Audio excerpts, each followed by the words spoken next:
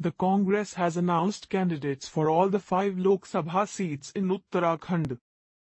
The party has fielded Congress General Secretary Harish Rawat from Nainital, former MLA Ambarish Kumar from Haridwar, former Chief Minister B.C. Khanduri's son Manish Khanduri from Pauri, State Congress President Pritam Singh from Tehri and Rajya Sabha member Pradeep Tamta from Almora.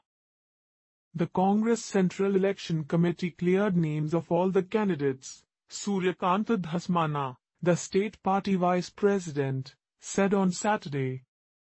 The Bharatiya Janata Party had declared its candidates on Thursday. The last day for filing nominations is Monday. Get the latest election news, live updates and election schedule for Lok Sabha elections 2019 on ndtv.com/elections. Like us on Facebook or follow us on Twitter and Instagram for updates from each of the 543 parliamentary seats for the 2019 Indian general elections.